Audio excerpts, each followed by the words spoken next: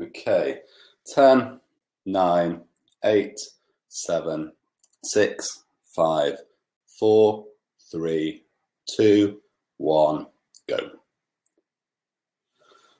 Okay, good morning, good afternoon, good evening, everyone, wherever you are listening in the world. I'm Jonathan Graham. I'm speaking from Chicago. So it's morning here. I'm based in Chicago, work for 8flight, a software development consultancy firm, and I also co-founded and co-run My Minds, a venture where we're training out of work and underemployed residents in a rural area of southwest Pennsylvania how to program. So with both the work with 8flight and also the work with teaching, understanding the fundamentals is really a key. Oh, can everyone see okay? I seem to have had a problem. I'm sorry, I seem to have frozen up. Is this working? Okay, one moment and hopefully I'm back on. Okay, can everyone see okay? Do I have any messages?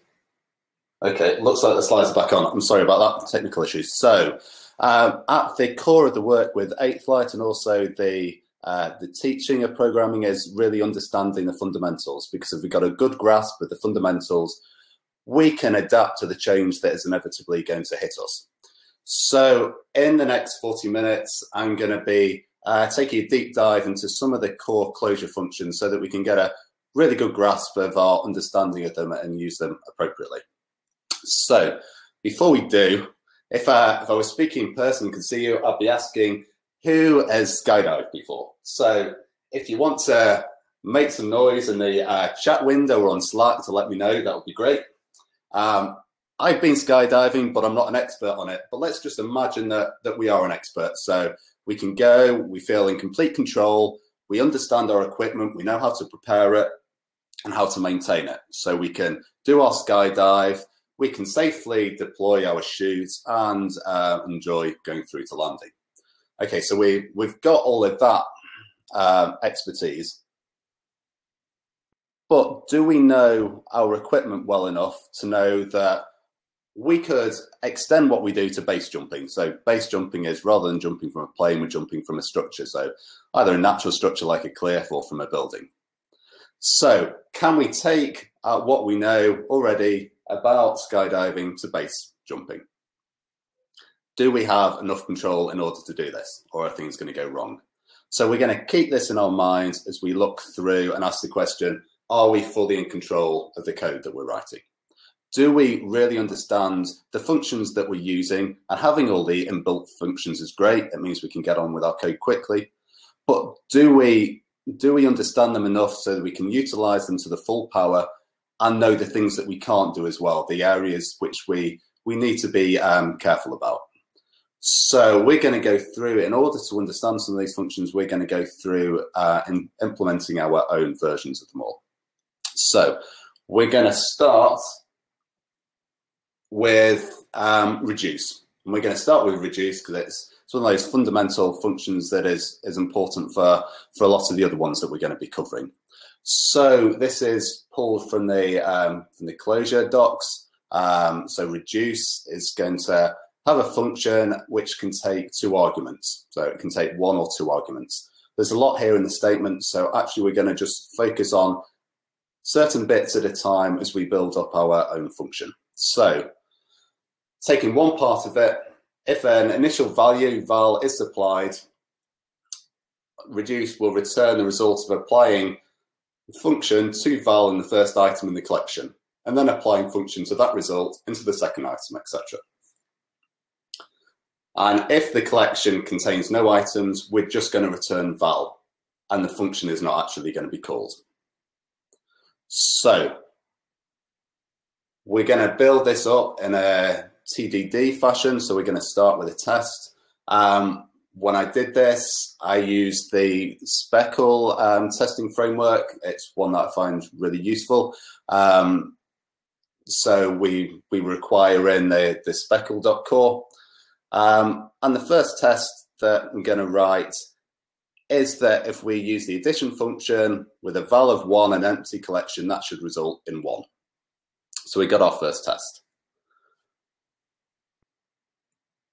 In our reduce namespace, we can then easily just define a myReduce function, which takes in the 3 parameters, the function, the val, and the collection. And in order to get that first test to pass, all we need to do is return val.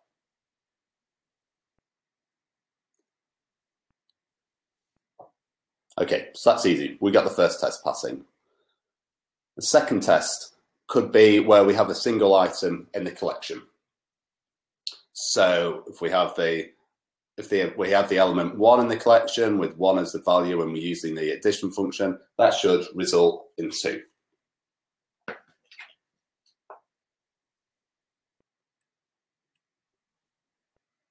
So straightforward to just get this test to pass as well. So if the collection is empty, we're just going to return val.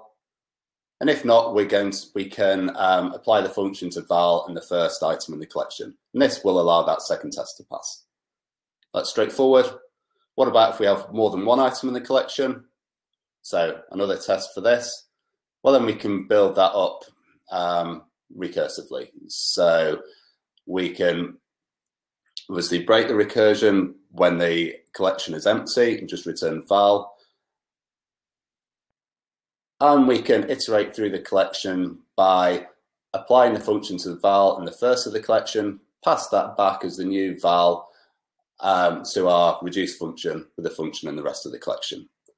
So in this way, we can iterate through the collection and make our test pass. Okay, at this point, we could add tests with different functions, collections, and initial values. And as long as we've just got the one collection, that should work. So what if a value is not supplied? Then we're going to return the result of applying the function to the first 2 items in the collection, then applying the function to that result and the third item, etc. going through. So where we have no val, so very simple test case, just a collection with 1 item. And we can add the arity in for where we don't pass the val. So in this case, we just need to iterate through applying the functions. We need to pass the myReduce the function, and the first of the collection going through is val, and the rest going through to collection, and then that will proceed through to work. Okay, so we've built up now for when we don't have a value. And we can add further tests where we got multiple items in the collection, and these will still pass. Okay, so the next part of the reduce, if the collection contains no items, the function must accept no arguments as well, and reduce returns the result of calling the function with no arguments. So let's look at some simple cases here. So if we have the addition function and an empty collection, that should evaluate to 0.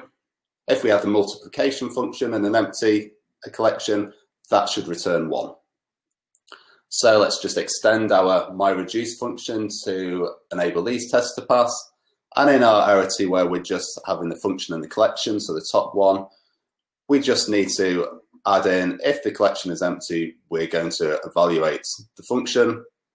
Otherwise, we're going to call myReduce with the first collection being set as the value and the rest being set as the collection. So this then works, those tests pass. So here's a question for everyone.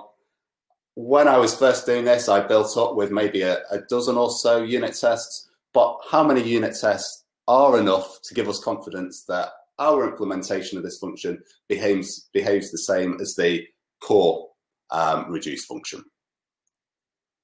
So think about that for a moment. How many is the right number of tests? I got to the point where I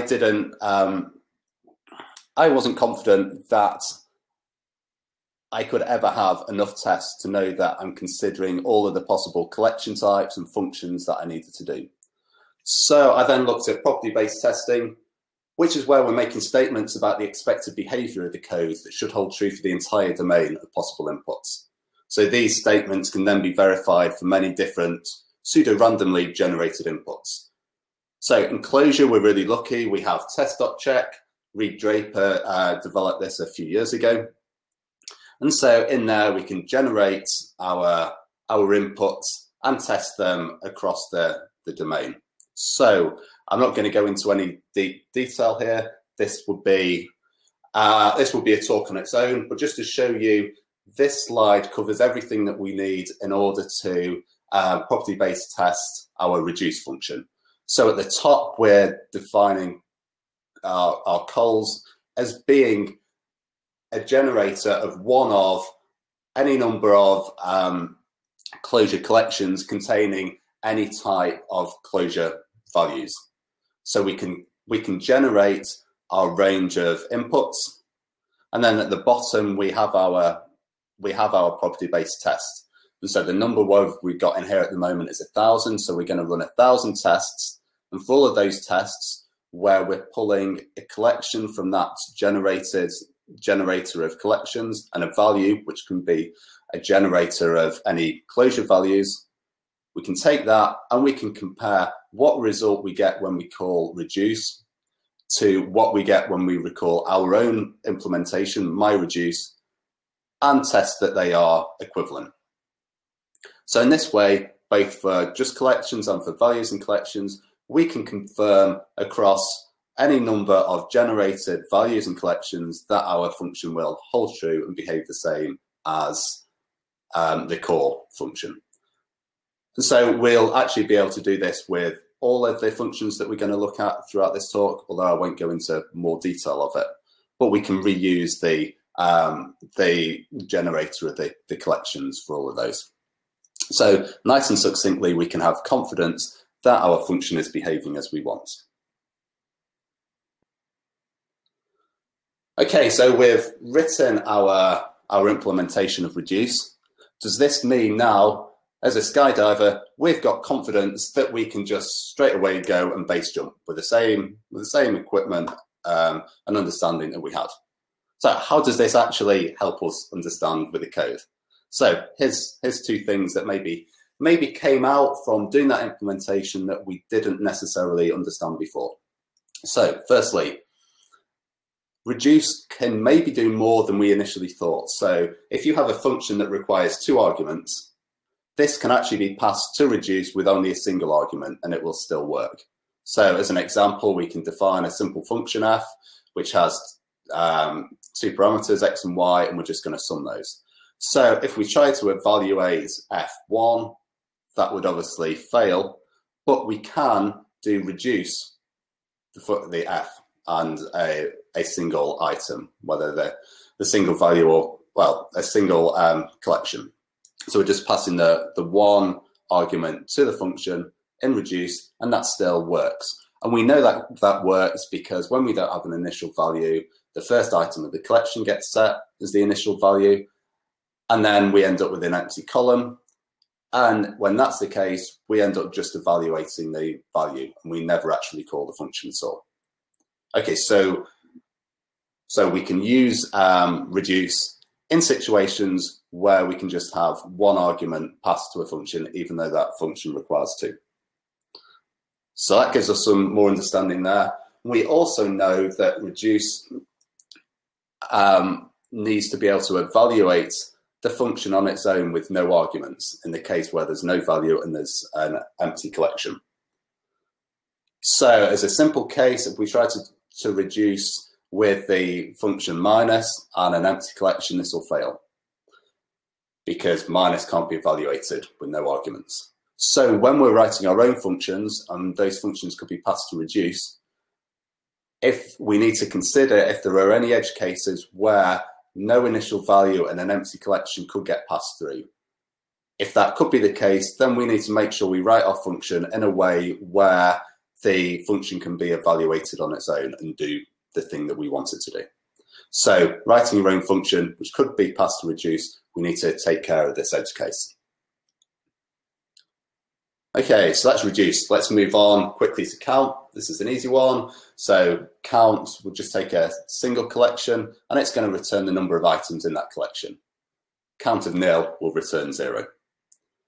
So we're going to build this up again in a TDD way. But I'm going to show a few tests to start with. So an empty list should return 0. Nil should also return 0. If we have one item in a collection, then that should return 1. So what's that function going to look like? So if we define our my count function, which takes in the collection, we can say if that collection is empty, we return 0. So the closure function empty returns true for nil as well. So if it's nil or empty, it will return 0. Otherwise, we're going to return 1. So this is all we need in order to get those first 3 tests to pass. What about when we write tests where we got more than one element? Well, then we can start looking at building this up recursively. So if we set our loop point, so where we have the collection, so col starting as our initial collection, and we set the results initially to 0. So if our collection is empty, we're just going to return the result. So if we're starting off with an empty collection, this will be 0.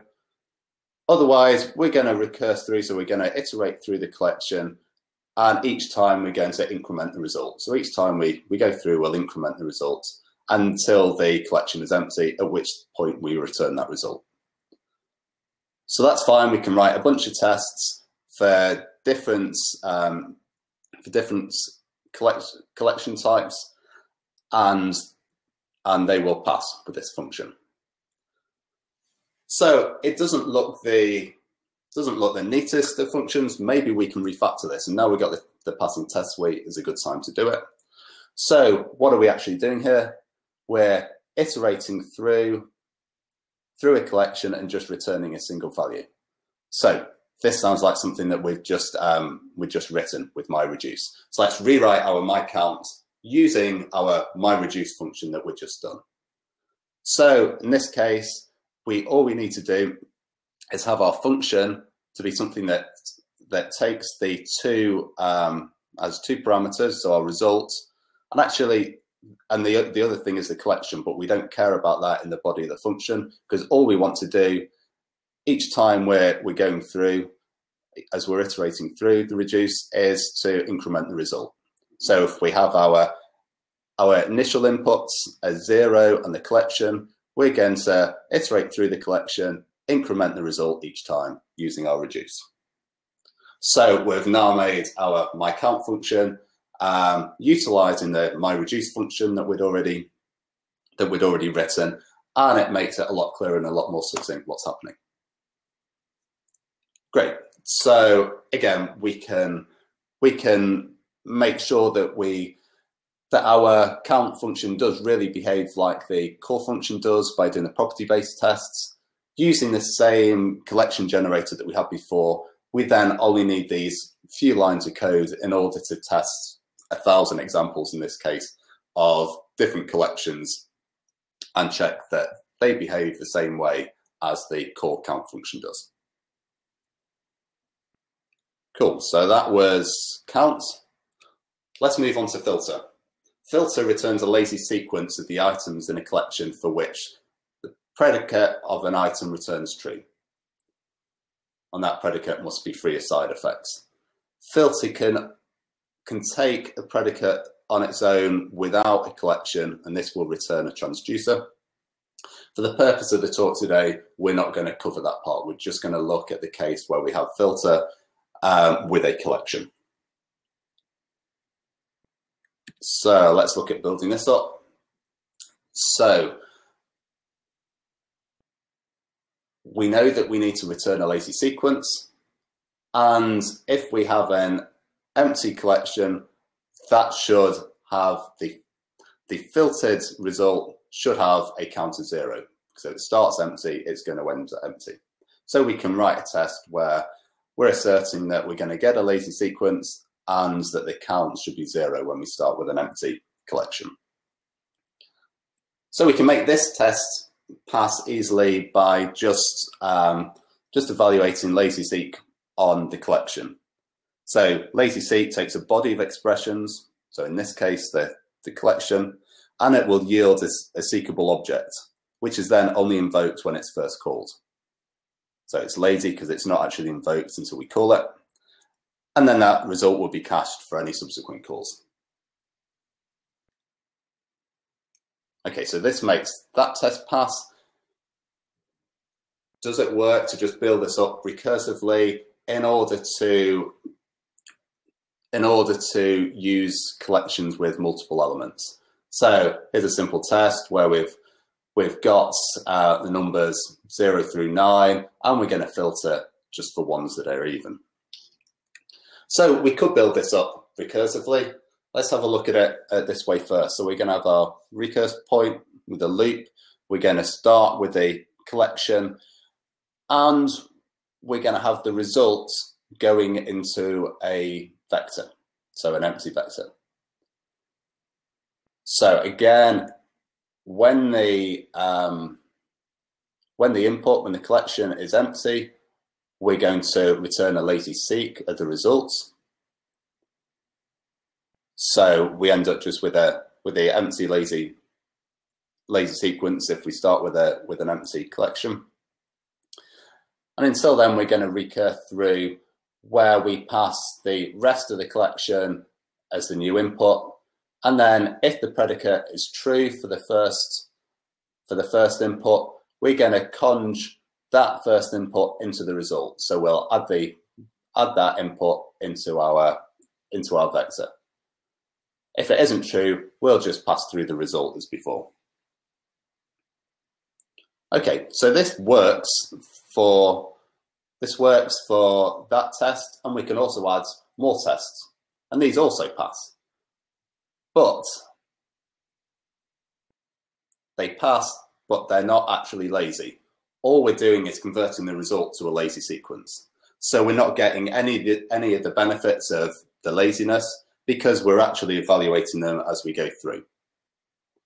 The reason for this we can look at because conj depends on the collection type, and so it is realized immediately. So as we were iterating through, we were realizing the filter every time. So cons is different from conj. Cons is actually lazy. That's because that adds an item to the start of the collection, and it will always add to the start of the collection, and in that way it can actually be evaluated lazily. So given that, let's see whether we can refactor our function that gave the right results but wasn't lazy into one that is actually lazy. So we can do this by just thinking about it slightly differently. So we can pass through to our lazy-seq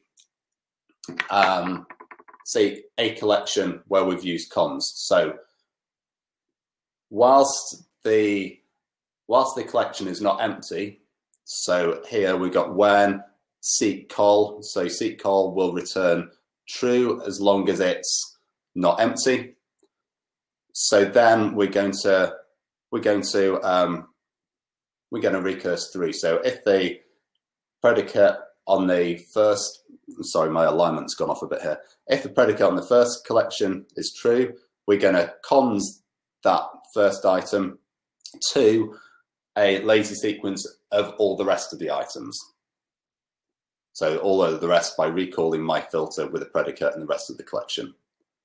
If that predicate didn't hold true, we're just going to recall my filter with a predicate and the rest of the collection.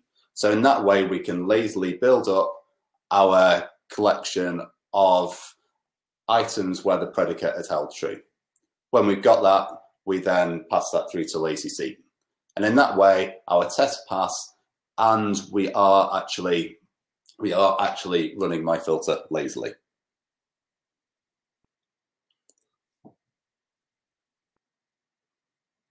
So that's great.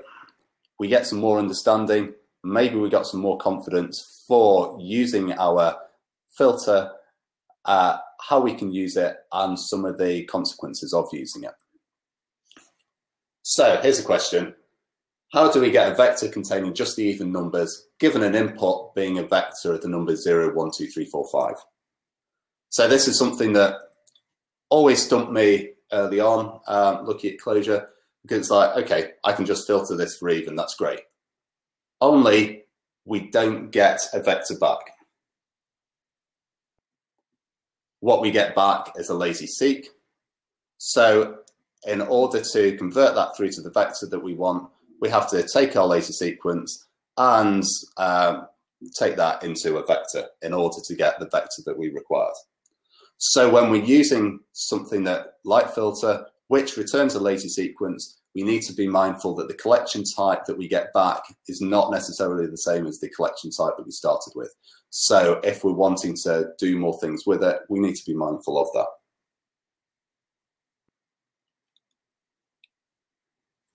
Okay, let's move on to map.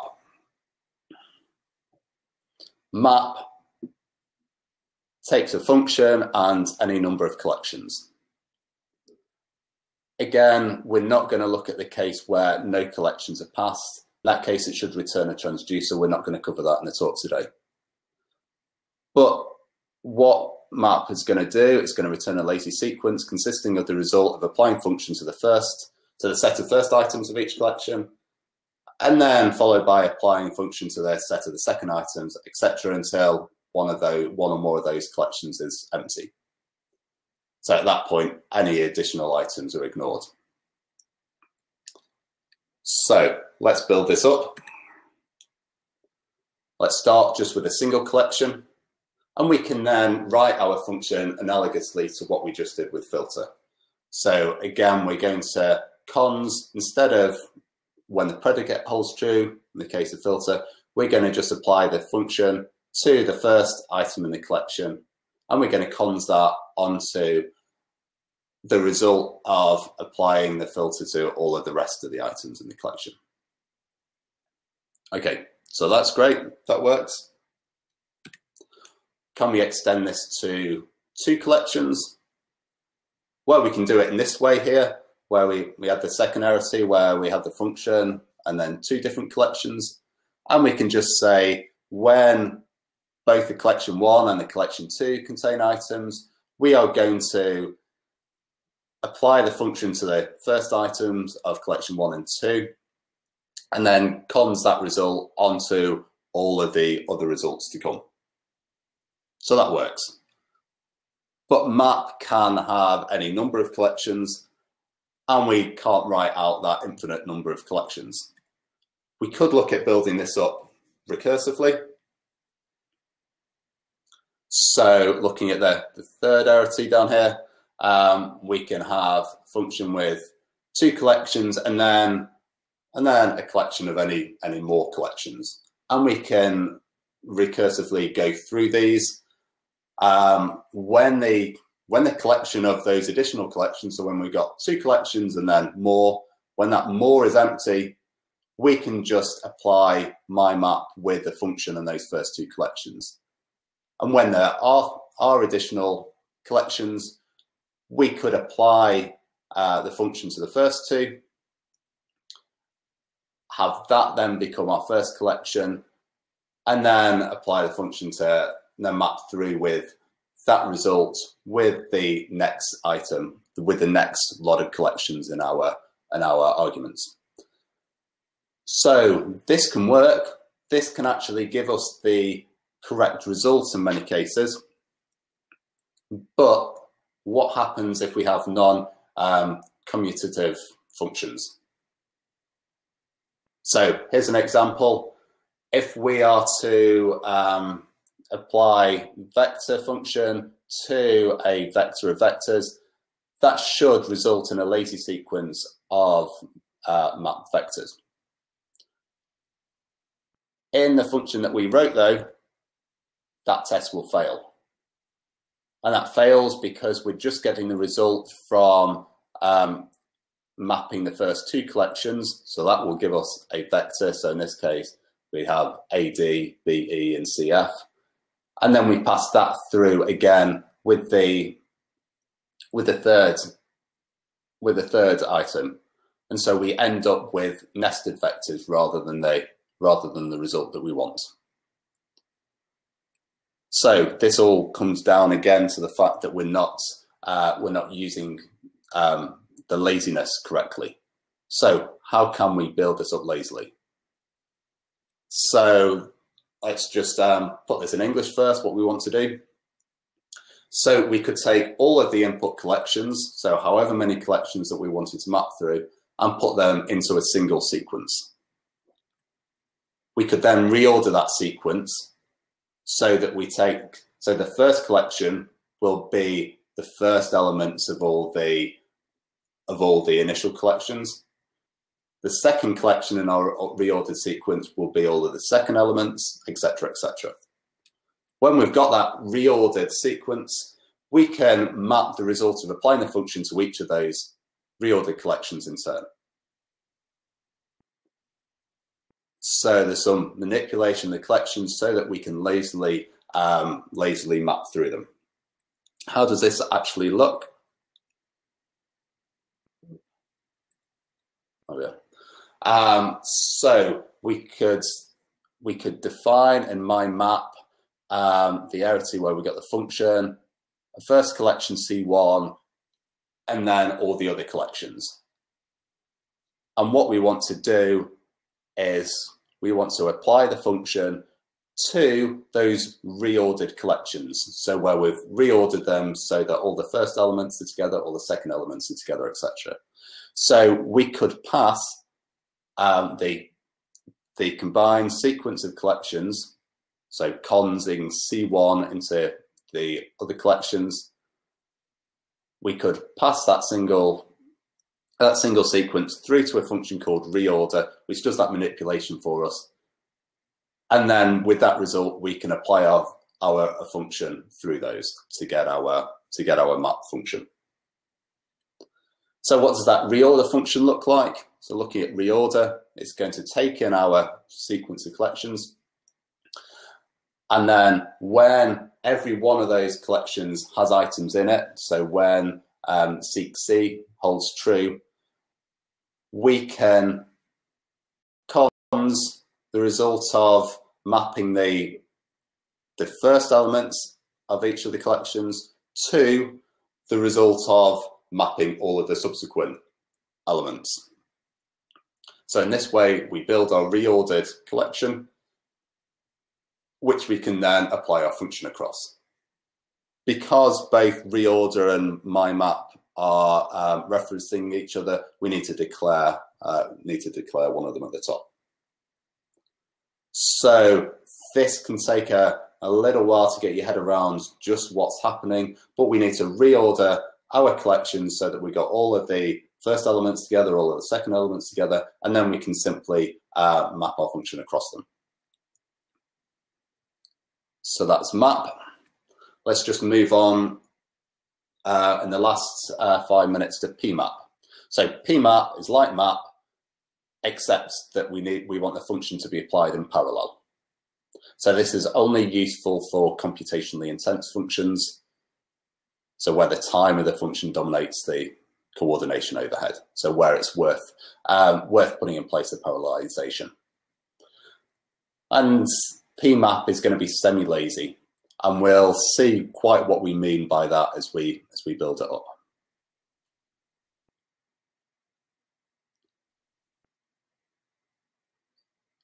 Okay, so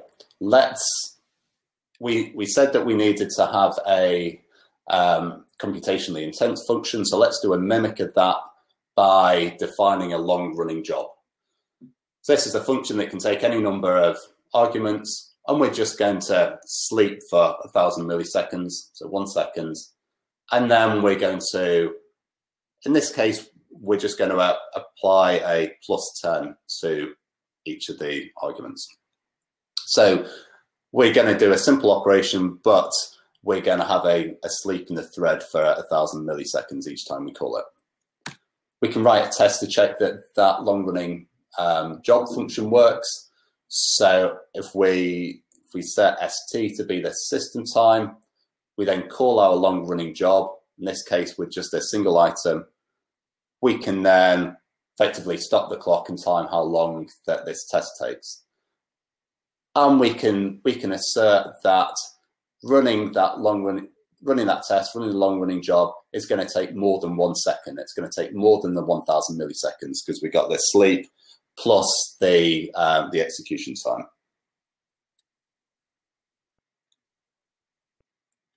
Okay, so that passes.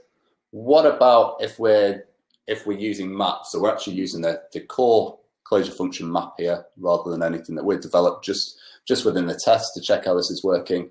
So we map the long running job function across in this case a vector with 4 items in it. So we can assert that it should take more than 1 second, and in fact it should take more than 4 seconds. So the 1000 milliseconds per item. But when we do that, the test fails. And the reason is, again, the fact that map is lazy. And so the time that we're measuring in this case is just the time to make the new lazy sequence and not the time to actually execute it. So we need to do a little bit, else to make sure that we actually realize the function as we go through rather than just calling it. So we can define a function test time, so very similar to what we had in the test, but we're going to apply a realize lazy sequence function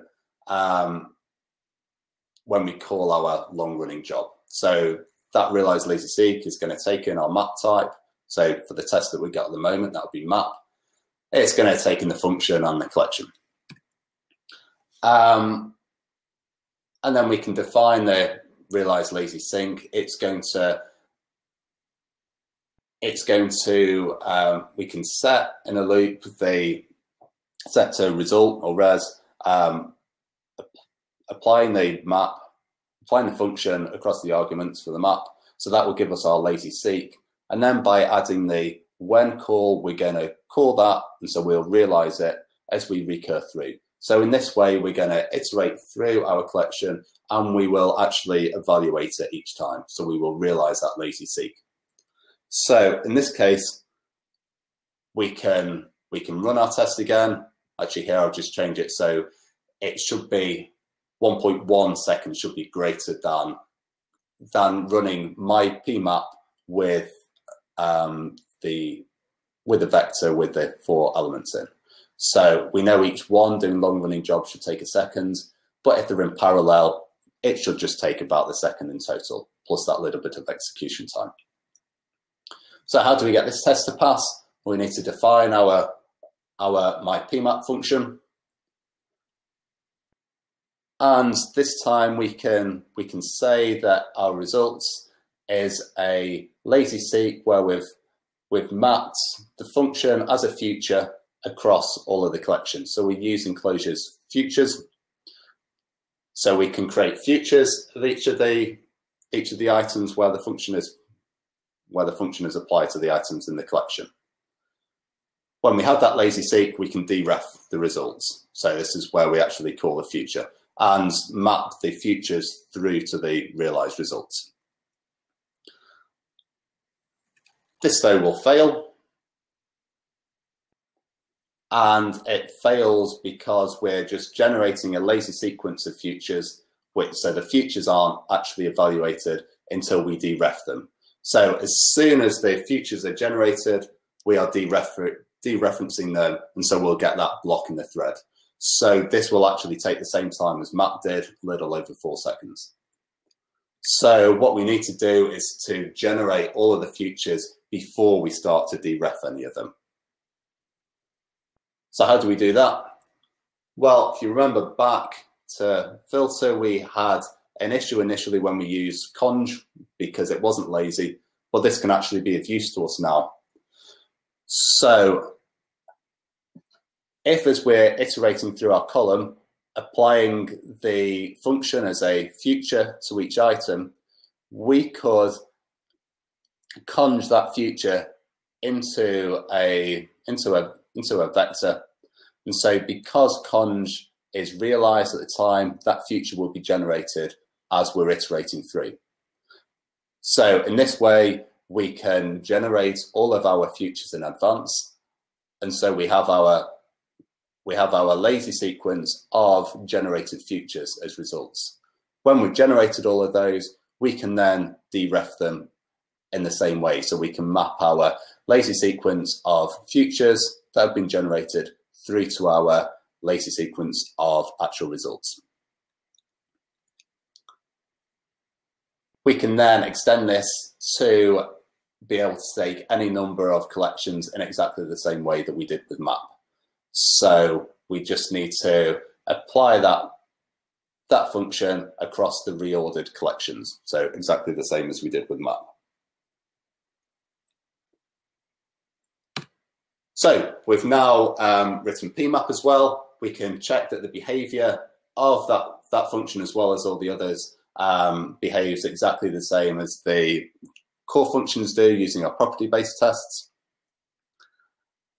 And hopefully now, after understanding those core functions, understanding how they work, so extra things that they can do that maybe we weren't aware of before, and things that we need to watch out for, some of the issues, we can safely use them and be more productive in our day jobs. So base jumping, if you jump with the same setup as you did from a skydive, you're going to end up in problems. Skydiving, you get to go fast quickly. You get to stabilize your body before deploying the chute. That's not necessarily the same in base jumping, and you can end up in all sorts of problems. So what I'd urge you to do is, in all of the work that you're doing, really understand how all of the functions work so that you can use them appropriately and not end up taking a jump which you really don't want to do. Thank you all for being a part of this today. If you've got any questions, I'll try to answer them online. For more details of those functions that I wrote and also the property-based testing, there's links to the source code in GitHub for my blog, which is linked to the bottom of the screen. Okay, thank you all very much. Bye.